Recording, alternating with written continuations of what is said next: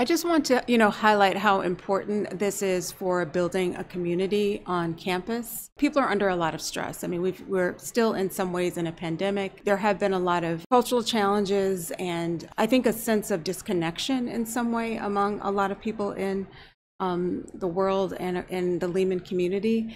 And I see these conversations as an opportunity for us to begin really talking about the things that are kind of difficult, but also necessary as we reflect on what it means to be a part of this space. So we're creating what we're calling brave spaces, places that are not just focused on safety, but also on helping people push themselves a little bit out of their comfort zone so we can start addressing issues that are relevant, but might be a little more hard to talk about.